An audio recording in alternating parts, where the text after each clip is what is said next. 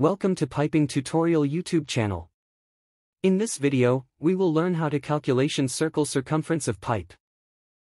This video provides excellent information for beginner pipe fitters.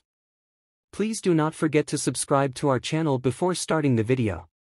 Let's starting pipe tutorial video. We tried to explain how to calculate the length of the pipe outside circumference in pipelines.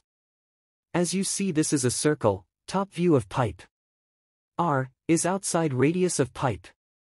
We will calculate this circumference dimension. Pipe outside circle circumference formula such, C equals 2πr. Here C is circumference. The value of P is 3.14. R is outside of pipe. For example, let's calculate 4-inch pipe outside circle circumference. We know 4-inch pipe outside radius is 57 millimeters. If we write 57, instead of R, then C equals 2p57. Substitute the value of P in the formula and continue the calculation. Here, C equals 2 multiply 3.14 multiply 57. Calculating and found, C approximately equals 358 millimeters.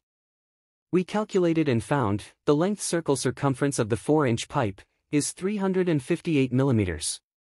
With this formula, you can calculate the length of the external opening of the pipe with the desired radius. This tutorial video is finishing here. If you have any question about video, you can write comments in the comments section.